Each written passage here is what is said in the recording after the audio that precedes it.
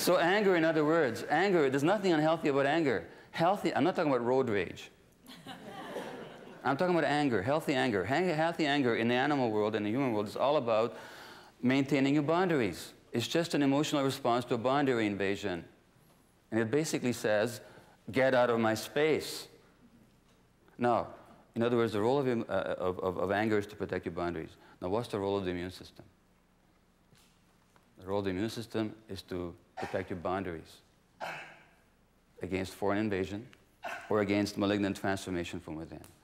It just follows then, there are many, many studies that have shown that suppression of anger is a major predisposition for disease, and this is why.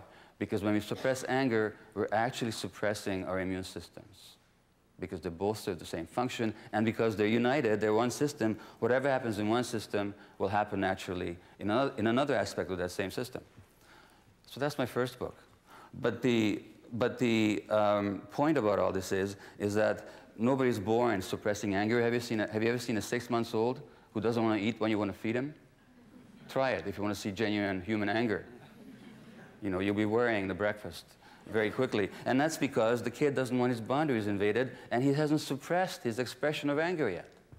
That happens to us later in childhood. But our brains are programmed in childhood, and once they're programmed a certain way, we tend to behave the same way all our lives.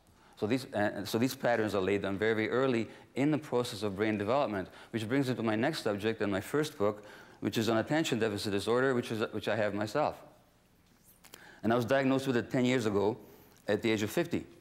And ADD is characterized by 3 major features: difficulty paying attention when you're not interested in something, a kind of automatic tuning out almost any time, your mind just goes elsewhere. Secondly, poor impulse control. And thirdly, which is not always there, but sometimes it's there, difficulty sitting still, hyperactivity. In my case, the poor impulse control might be demonstrated by the fact that I found out about ADD because I was writing a column for the Globe and Mail, and somebody told me that they had just been diagnosed, and I didn't know that it existed in adults. So I listened to her story, and I said, hey, this is me. And so, now I'm not somebody as a physician who hands out medications easily or quickly to people. But of course, what did I do the very first day that I self-diagnosed myself with ADD? I took Ritalin in a higher than recommended dose. And I went home, and I felt myself suffused with insight and presence and love. And my wife thought I looked weird. In fact, she says, you look stoned. Well, within a couple of weeks of having been diagnosed with ADD, I knew that the conventional view of ADD was dead wrong, because the conventional medical view of ADD is that since it's a physiological condition of the brain, it therefore has to be genetic. But I knew, something in me knew that it couldn't be genetic. You know, you go from convert to expert in 2 weeks. And it turns out that I was right.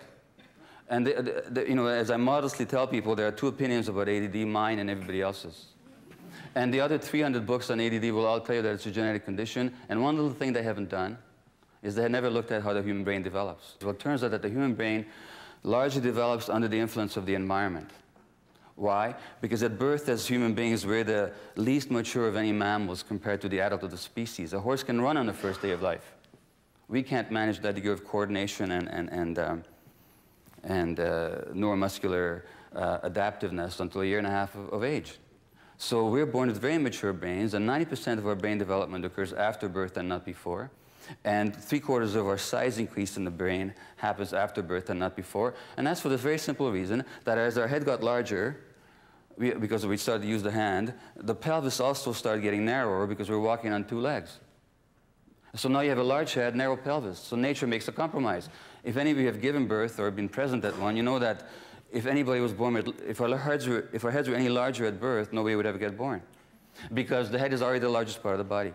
So now the head has to come out very immature, and it turns out that modern brain science tells us, I'm not making this up, I didn't know this, but it turns out that the human brain actually develops under the influence of the environment. The circuits that get the right input survive, and they develop, and they thrive, and the ones that don't, they don't survive and thrive. And if you take a child with perfectly good eyes at birth, good genes, good optic nerve, but you put him in a dark room for 5 years, he'll be blind thereafter for the rest of his life because the critical period for the development of brain circuitry of vision is over by age 5.